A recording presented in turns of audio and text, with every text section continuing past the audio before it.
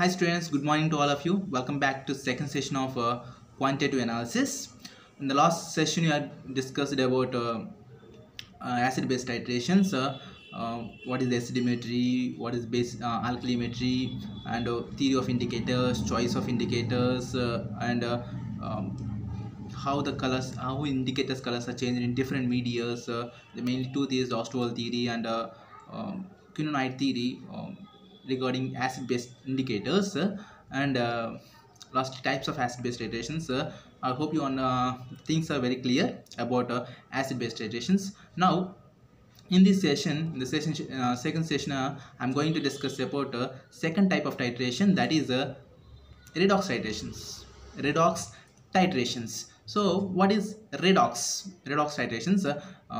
Here simultaneously oxidation and reduction takes place, so that is redox titrations. What is redox titration? Simultaneously oxidation and reduction takes place. So what is reduction and what is oxidation? So you have to aware of these terms, that is oxidation and reduction. So first, what is oxidation?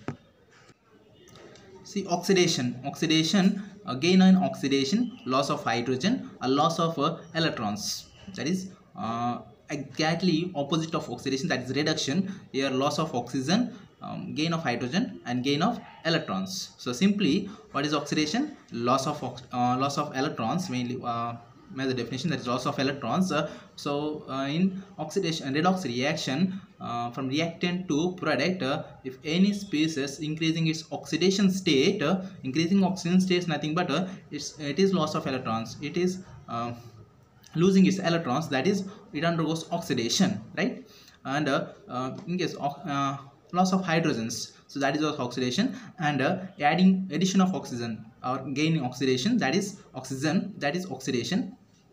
So and reduction, so gain of electrons, that is reduction. That means in redox reaction, from reactant to product, if it is decreasing its oxidation state, so decreasing its oxidation state from reactant to product means it gaining electrons. That species, that particular species gains electrons from another species, that is that one undergoes reduction or gain in hydrogen and loss of oxygen. So what is oxidation? So it loss of electrons, it loses electrons and loss of hydrogens or gain in hydrogen or increasing oxidation state from reactant to product. Its oxidation state increased during the reaction.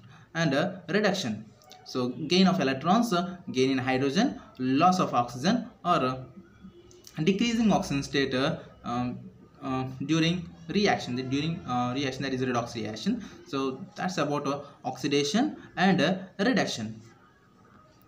And another two terms you must know, that is oxidizing agent and reducing agent. Oxidizing agent and reducing agent. So first definition, an oxidizing agent is a chemical species that causes other reactants in a redox reaction to be oxidized and it always be reduced in the process, that is oxidizing. So agent means reverse. So oxidation is loss of electrons, right? So loss of electrons, that one undergoes oxidation. So oxidizing agent means reverse, so that is gain of electrons. So what is oxidation? Don't be confused, students, here. Reducing agents, so is a chemical species that causes the other reactant in a redox reaction to be reduced and it is always oxidized in the process, right? So that is reducing agent. So oxidizing agent itself undergoes oxidation and it itself undergoes reduction and it oxidizes another species, that is oxidizing agent. Reducing agent itself undergoes oxidation and it reduces another species, other reactant species in the reaction, that is reducing agent. So clear? So that is oxidizing agent and reducing agent. So see the diagram, you can understand easily. So reducing agent, is donate electrons. So actually reduction is gain of electrons. Reduction is gain of electrons. Reducing agent is donating electrons. So that is reducing. So the species which donates its electrons, that is called reducing agent, right? And the second one, the substances that takes electrons in a redox reaction is oxidizing agent. So that is oxidation. So agent means here reverse. See this slide. Oxidation and reduction. Oxidation is loss of electrons. Increasing in oxidation state because of loss of electrons, its oxidation state is increased. And addition of oxygen, loss of these are the four definitions about oxidation. And coming to right side, reduction. So reduction is the gain of electrons. So because of the gain of electrons, its oxidation state decreases. So decrease in oxidation state, the loss of oxygen and the addition of hydrogen. See, here I am giving an example, that is Mg plus O2 gives rise to MgO, right? So if you observe this reaction, Mg, that is neutral, that is zero oxygen state here, Mg zero oxygen state, and O2, so O2 here also 0, right? Now Mg in the molecular form O2 oxygen state is 0, so Mg 0, so which is converted into the compound, that is MgO. MgO here oxygen state of magnesium is +1, oxygen state of magnesium state of oxygen state of magnesium is +2, and oxygen state of oxygen here -2. So Mg02 Mg +2. So here magnesium loses electrons. Magnesium loses electrons because of Mg02 Mg +2 losing 2 electrons. So magnesium losing electrons, it undergoes oxidation, that is loss of electrons, or increasing oxidation state here 0 to +2. So increasing its oxidation state, so that one undergoes here magnesium undergoes oxidation. Now second thing, MgO plus H2. Here see that MgO plus H2 right side gives rise to Mg plus H2. MgO, that is Mg +2 to the reactant side, product side, Mg 0. So here +2 to 0. That means gaining electrons, gaining 2 electrons. Here notice that Mg2 plus in MgO, and it's gaining electrons. So here Mg undergoes reduction. In the first case, Mg undergoes oxidation because of its oxidation state increases. That means it was losing its electrons, 2 electrons. So the magnesium undergoes oxidation here. Now here right side, MgO plus H2 gives us Mg plus H2O.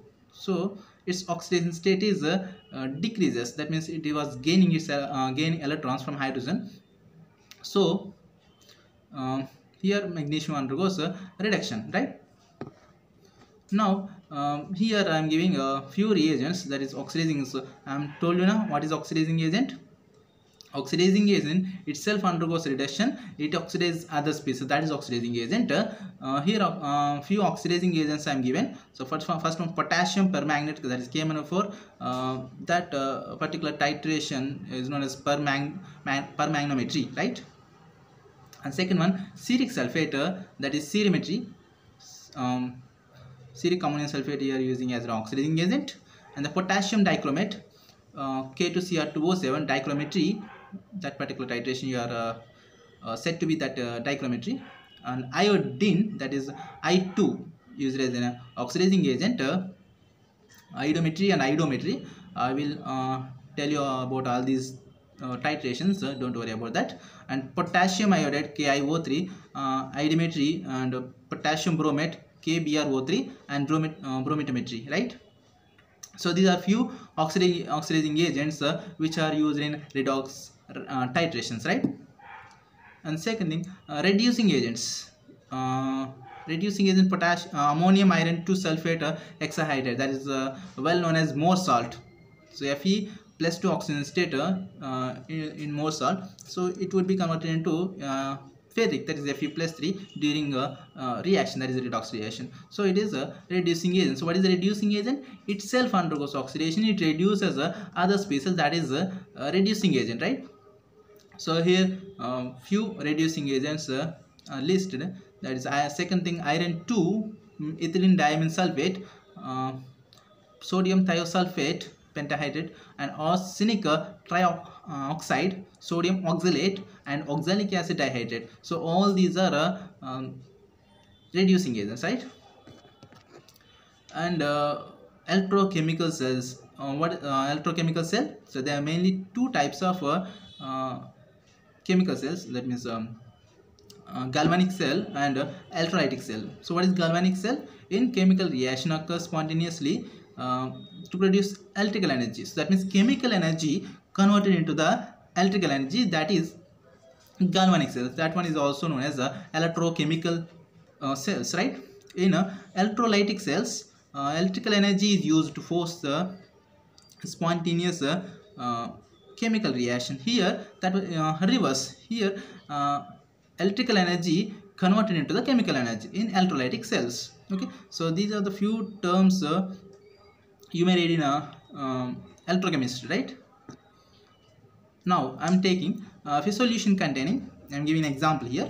If a solution containing Fe2 plus is mixed with another solution containing cerium 4 plus, so I am taking two reactants here. One is Fe2 plus and second one is cerium 4 plus, cerium ammonium sulfate, and here more cert I am taking Fe2 plus. There will be a redox reaction situation due to their tendency of transformation. So in between these two, Fe2 plus and cerium 4 plus, so these two are species, they are in undergo redox reaction because they are loss and gain of, that means transfer of electrons between these two species. If you consider that these two solutions are kept in separate beaker and connected with a salt bridge, now you are constructing a cell, right? Connected by a salt bridge and a platinum white, that will become a galvanic cell. That means here chemical energy will be converted into the electrical energy. So what I am saying is, here I am taking two beakers. In one beaker I am keeping more salt, another beaker I will keep cerium ammonium sulfate, that is cerium 4 plus, and one beaker I am kept Fe2 plus solution. Now these two solutions are connected with a salt bridge. Now these are connected with a voltmeter. Now electrons are transferred between these two solutions through salt bridge. Now that is ions are transferred between these two solutions through salt bridge, and the electrons are transferred between these two species, and the electricity is produced. That means electrical energy is produced because of chemical energy. Here chemical energy converted into the electrical energy. If you connect voltmeter between these two electrodes, the potential difference of two electrodes can be directly measured, right? The Fe2 plus being oxidized at platinum white, right? Now here which one undergoes oxidation, which one undergoes reduction? Now here Fe2 plus converted into Fe3 plus by losing electrons. So Fe2 plus converted into Fe3 plus, increasing its oxidation state. That means it was losing electrons, so it undergoes oxidation. So Fe undergoes oxidation because it's increasing its oxidation state, Fe2 plus to Fe3 plus, right? And second, the electron that's produced will flow through the wire to the other beaker where the Ce4 plus is reduced. So Ce4 plus to Ce3 plus. So Ce4 plus to Ce3 plus, where oxidation state is decreases. That will cerium gains electrons. Cerium undergoes reduction. Fe undergoes oxidation, right? So Fe is here reducing agent. Cerium is here oxidizing agent, right? Clear? Now I'm taking, so here two beakers. In one in one of the beaker I am having Fe2 plus solution, another beaker I am having cerium 4 plus solution. Now these two beakers are connected with the salt bridge. So here electrons are transferred from Fe2 plus to Fe4 plus cerium 4 plus solution. That means Fe giving its electrons, because of it is undergoes oxidation, that's why it undergoes oxidation. Now cerium 4 plus accept those electrons and that this cerium undergoes reduction, right? So here electrons are transferred from reducing agent to oxidizing agent. Here Fe is reducing agent and cerium is oxidizing agent, right? Next, types of redox indicators. There are three types of redox indicators: self indicators, external indicators, and internal indicator. So self indicator what is self indicator? The oxidizing agent or reducing agent will behave as a indicator. So that means titrate and analyte, we are having two, that means oxidizing agent and reducing agent. So one of the agent act as a indicator. So you don't need a external indicator, you don't need to add a external indicator, that is self indicator. So one of the oxidizing agent or reducing agent acts as a self indicator. And next, the second one, external indicator. So indicator is kept separately here. Okay, so to the reaction mixture you are separately adding this external indicator, that is solution being titrated will be removed every few minutes and tested with the external indicator, right? So example ferrocyanide, I will explain. Next, internal indicator. So indicator will be added together with the solutions involved in the titrations. So here these internal indicators are also called as redox indicators. I will give few indicators and explain in detail. See, first type of indicator, that is self indicator. Here no indicator required. So in some cases, so one of the reactant act as a indicator. So that reactant is called self indicator. So I'm giving an example here. So when the titration solution is colored, so one of that solution, that self indicator, that particular reactant should be intense color. So then only it was acts as a indicator, the self indicator. So I'm taking a potassium permanganate KMnO4. Here it acts as a self indicator KMnO4, that is white color when it is titrating with Fe2 plus or oxalic acid. So anyone you can take in. So here I am taking Fe2 plus, which will be converted into Fe3 plus. Now Fe2 plus oxidized into Fe3 plus. That means Fe2 plus undergoes oxidation here, and potassium permanganate undergoes reduction. So potassium permanganate here oxidizing agent, Fe iron is reducing agent, right? So here reducing agent Fe to iron and oxidizing agent is potassium permanganate. So here one of the reactant, that is potassium permanganate, acts as a self indicator because of its intense color. KMnO4 acts as a self indicator. The disappearance of violet color of KMnO4 is due to its reduction to the colorless Mn2 plus. So here KMnO4 oxidation state of manganese, here it is plus 7, Mn plus 7. And it would be converted into Mn2 plus by gaining its electrons, right? By gaining electrons from Fe, that means iron 2 plus. So it gaining electrons from iron, Mn7 plus converted into the Mn2 plus. So in manganese in plus 7 oxidation state, that is violet color. Manganese in plus 2 oxidation state, it is colorless. So the end point is violet 2 colorless, right? So when all reducing sample, that is Fe2 plus, has been oxidized, the first drop of excess of MnO4 colors solution distinct pink color, right? So that's about a self indicator, right? See, second,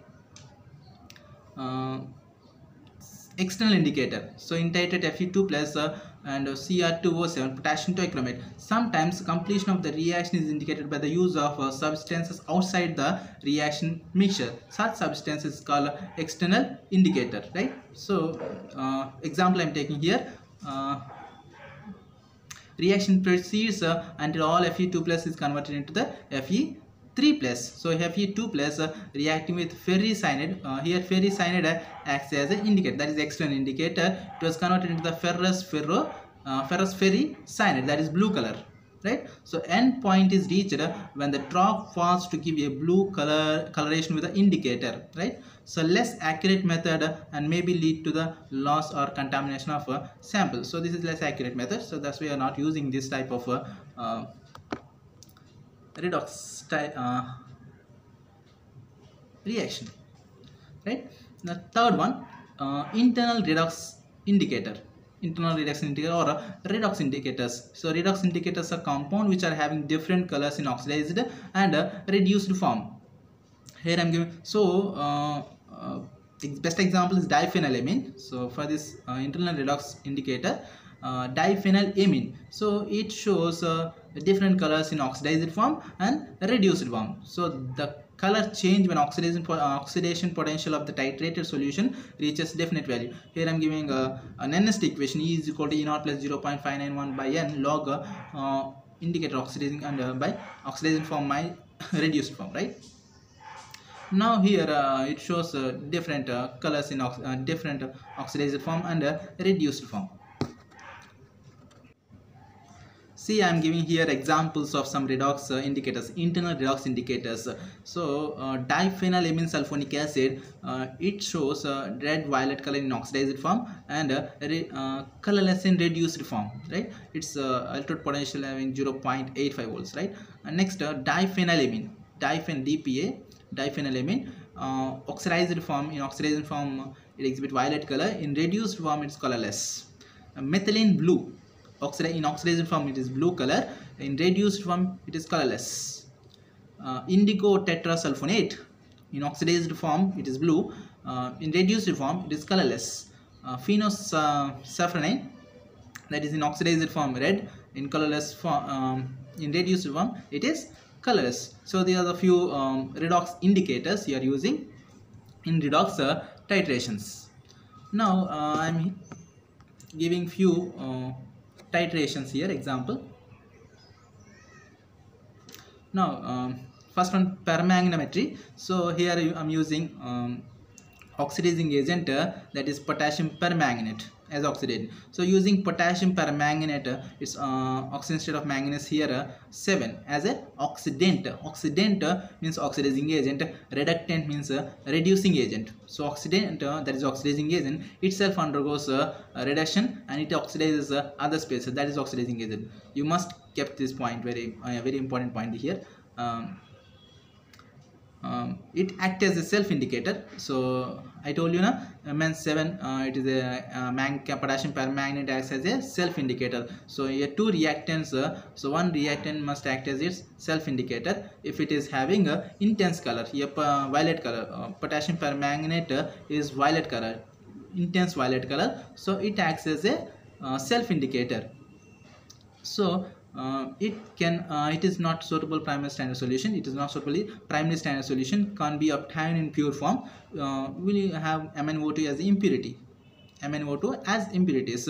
In presence of MnO2 will catalyze reduction of manganese 7 autocatalytic decomposition. Hence it need to be standardized first with the primary standard. So here KMN4 is not a primary standard, so its concentration may be varied. So that's why you have to standard by primary standard like oxalic acid, sodium oxalate, arsenous oxide, and more salts, etc. When if you titrating with more salt, so more salt is primary standard. So that more salt undergoes oxidation and here KMN4 undergoes reduction, right? So here more salt is a reducing agent and potassium permanganate is a oxidizing agent. It is oxidant, right? So this is the reaction permanganometry.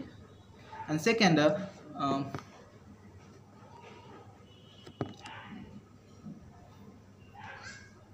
chrometry. So that oxidizing agent will be potassium dichromate here, K2Cr2O7, potassium dichromate, K2Cr2O7.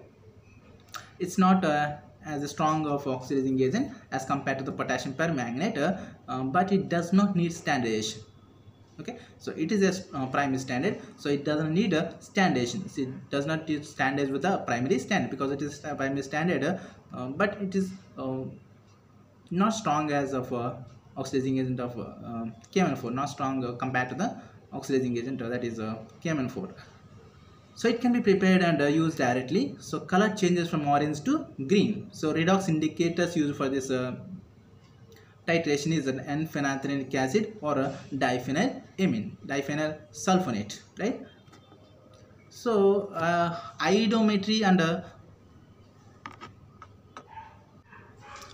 here the two important titrations, iodometry and iodometry. Iodometry and iodometry. So first iodometry. So iodometry, it is a direct titration. Iodometry solution is directly titrated with the reducing agent. So iodine is directly titrated against a reducing agent such as sodium thiosulfate. So I am taking I2, so it would be reacting I2. I am taking in conical flask, I am taking I2 and indicate a starch that is blue color, and it is reacting with the sodium thiosulfate. It was also popularly known as hypo, so because of it was also known as sodium hyposulfate, so that's why it is called hypo. So it was taken in burette. Now rundown burette. In burette you are taking sodium thiosulfate. Now reacting with sodium thiosulfate with the I2, it would be converted into I2 would converted into iodine, right? Iodide, that is I2 converted into I minus, so I2 that is 0, and converted into I minus, that is -1. So it's decreasing its oxidation state. So decreasing oxidation state, that is reduction. So that is reduction.